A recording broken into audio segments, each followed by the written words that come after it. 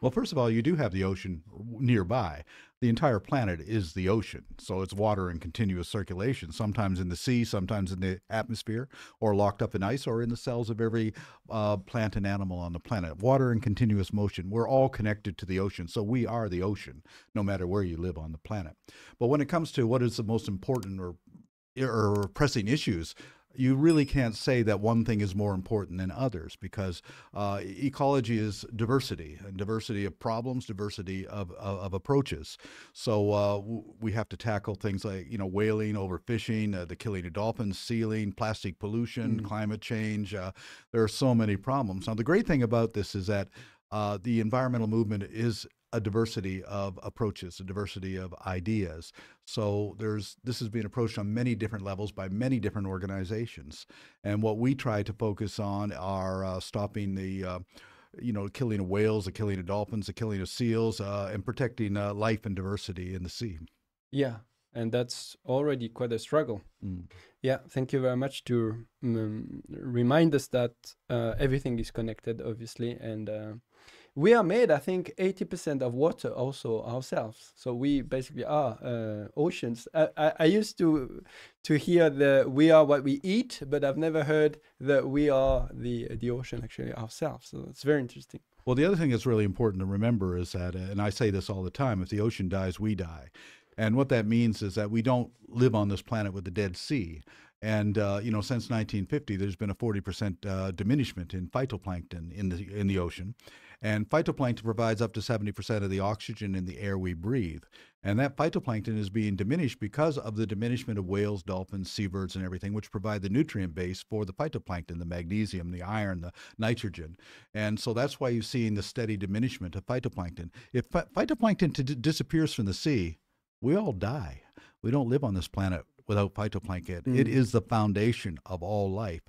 So we are totally dependent upon it. That's simple. In Switzerland, I've heard that we are eating also a lot of fish, and not only from our lakes, but from the ocean. Is overfishing still and obviously a big issue? If I may, I would go back to your first answer, which is also an answer to your second question about the threats on the ocean. When it comes to a scientific diagnostic on what is the biggest threat, the most urgent threat on the ocean today, it is overfishing. But as Paul said, there are many different threats, and it can be kind of overwhelming when you think that there is overfishing, there is plastic pollution, noise pollution, marine traffic, global warming, acidification of the ocean. I mean, you don't even know where to start. And when people ask me, so what can I do to have a big impact on the ocean? I think that all these issues are the consequence of one same root, which is the fact that we disconnected ourselves from the ocean, as we disconnected ourselves from the living world. As a species, we behave like crazy. I mean, like suicidal. Like we made ourselves orphans as a species, like by destroying the rest of the living world. And this has triggered so many mental illness. I mean, we are mentally and spiritually ill as a species. And because of that, we are doing all these horrible things to the ocean, to nature, to ourselves. I mean, look at the situation of the world today, what's happening. And this comes from a disconnection. And I think that what's powerful about Sea Shepherd, I mean, the original Sea Shepherd, the way Paul Watson founded it, right, is that you have people who devote their lives to protect whales, among other things, in a way that is very special. I mean, when you risk your life to protect a whale, you trigger some thinking in people's mind. It's inspiring. And it doesn't mean that everyone has to do it. It doesn't mean that this is the only way to be involved. But it's a way to wake up people, you know? And I think that's very special about Sea Shepherd.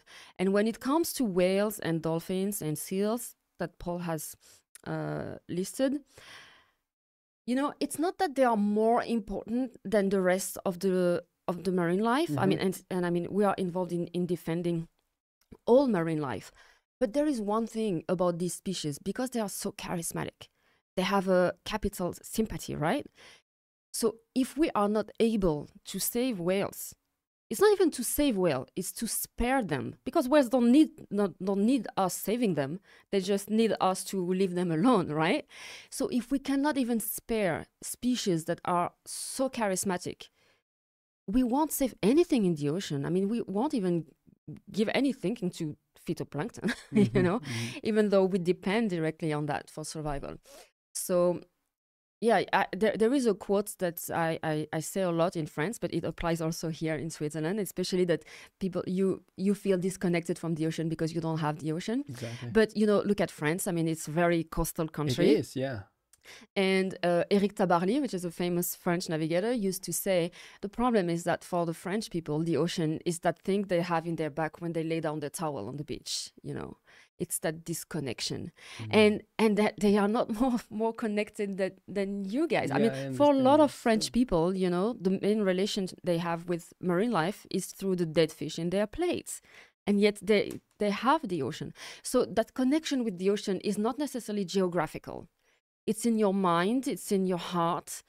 And no matter where you are on the planet, this is something very precious that we have to rebuild if we want to have a chance to save the ocean and to save ourselves. It is.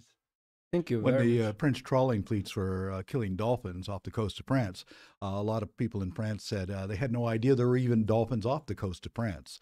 So we actually had to take these dead bodies that were washing on the shore and put them in front of the Eiffel Tower or on the steps of the National Assembly to say, look, this is what's happening, to get their attention. And of course, it worked.